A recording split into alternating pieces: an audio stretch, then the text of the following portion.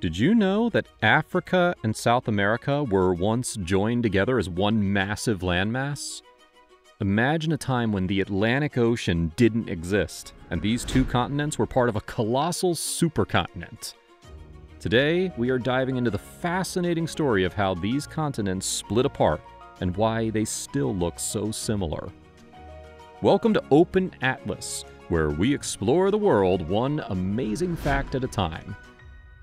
Have you ever noticed how Africa and South America seem to fit together like pieces of a jigsaw puzzle?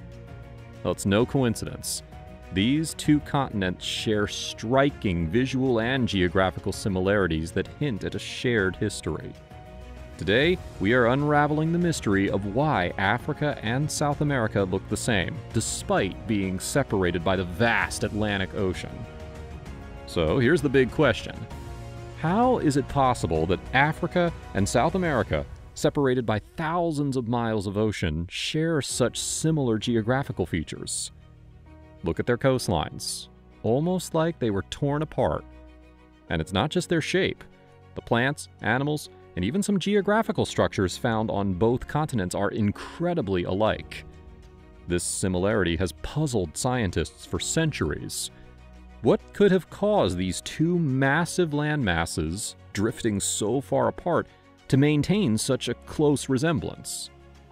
The answer lies in a groundbreaking scientific theory: plate tectonics. To understand why Africa and South America look the same, we need to journey back in time, around 200 million years ago to be precise, when Earth looked entirely different from today.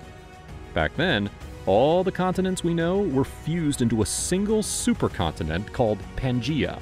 Picture that, one enormous landmass surrounded by a superocean. But Pangaea didn't last forever. Due to the movement of Earth's tectonic plates, massive slabs of rock that make up the planet's outer shell, Pangaea began to split apart. These tectonic plates float on the semi-fluid layer beneath them, moving slowly but surely over millions of years. As they moved, Pangaea started to break into smaller continents, which drifted to their current positions. Africa and South America were part of a section of Pangaea known as Gondwana. As the plates beneath them shifted, a rift formed between them, and the land masses began to drift apart. This rift eventually became the Atlantic Ocean. But even as they moved away from each other, the coastlines of Africa and South America retained their matching shapes, like puzzle pieces that had been separated but still fit together perfectly. Now, you might be wondering, how do we know all this? What evidence do we have that Africa and South America were once connected? The evidence is everywhere, and it's fascinating. First, there's the geological evidence. When you compare the rock formations on the coasts of Africa and South America, you find an incredible match. For instance, the rocks in Brazil's eastern highlands are almost identical to those found in West Africa. These matching rock formations extend across the Atlantic, indicating that they were once part of the same geological structures before the continents separated. But it's not just the rocks that tell this story. The similarities in flora and fauna between Africa and South America are another clue. Take the fossils of the ancient reptile Mesosaurus, for example. This small freshwater reptile lived about 300 million years ago and has been found in both South America and Southern Africa. Since Mesosaurus was a freshwater creature, it couldn't have crossed the vast Atlantic Ocean.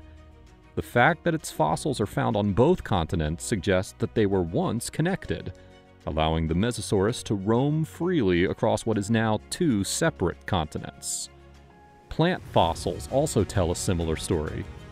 The fossilized remains of the ancient plant Glossopteris, a seed fern, have been discovered in Africa, South America, and other southern continents.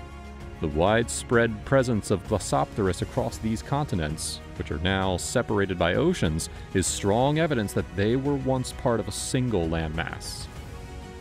As the continents drifted apart, the climates of Africa and South America began to change, but their shared history is still evident in their present-day environments.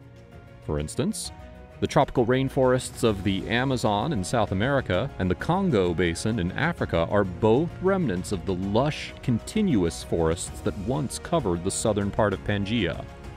Even today, these rainforests share similar species of plants and animals, highlighting their common origin.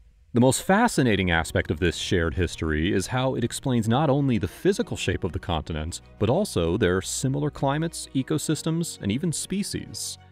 The split of Pangaea wasn't just a physical separation, it led to the independent evolution of species on both continents, but with remarkable parallels. This is why you see such similar biodiversity in places like the Amazon and Congo, even though they're continents apart. This shared history also has significant implications for understanding the geological processes that shape our world today. The story of Africa and South America's separation is just one chapter in the ongoing saga of plate tectonics, which continues to reshape our planet. Mountains rise, oceans open, and continents drift, all driven by the relentless movement of Earth's tectonic plates.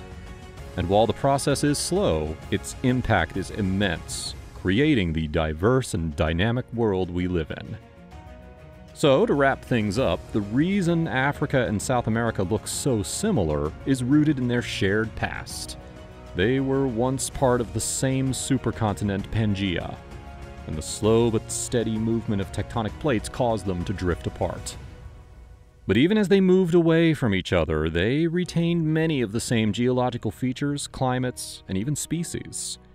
It's a powerful reminder of how interconnected our world truly is, and how the forces that shaped our planet millions of years ago are still at work today. Thanks for joining us on this journey through time and space. If you enjoyed this video, let us know by giving it a thumbs up and subscribing to Open Atlas for more fascinating explorations of our world. And we'd love to hear your thoughts. What other similarities between continents or regions would you like us to explore next? Drop your ideas in the comments below, and we might end up featuring them in our next video. Until next time, keep exploring.